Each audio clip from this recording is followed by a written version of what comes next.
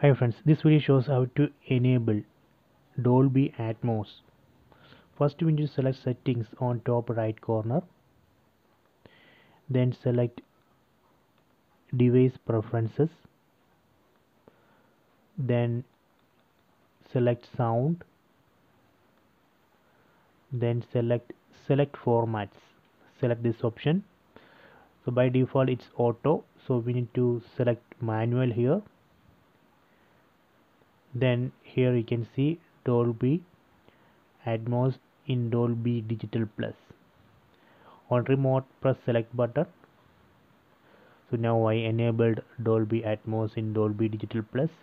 So this way we can enable Dolby Atmos. If you want to disable it, again press select button on remote and you can disable it.